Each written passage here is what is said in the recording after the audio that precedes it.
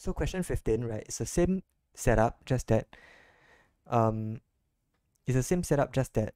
now we're asked to find what's the angular velocity required to maintain constant angle of theta equals to 25 degrees.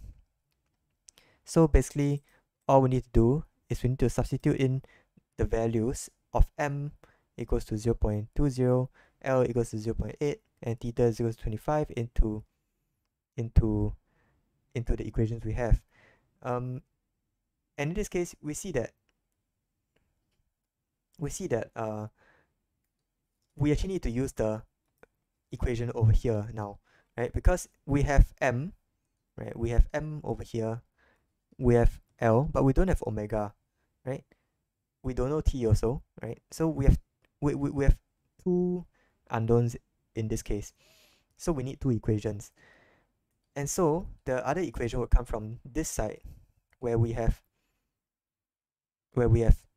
theta, right? So we have cosine theta, we have m, and we have g, right? So we can find t, and after we find t, we can find omega. Okay, so from here, we know that t equals to mg over cosine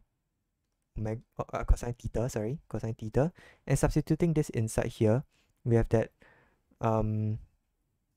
mg over cosine theta equals to m omega squared L, and rearranging it, we have that omega equals to square root of g over L cosine theta. Okay, so substituting in the values, we get that omega is equals to square root 9.81 over 0.8 times cosine 25 degrees, and that will give us 3.68 radians. Oh, okay, they're asking it to 2SF, so in this case 3.7 radians per second, right? Remember, the units of omega is radians per second, so the answer is D.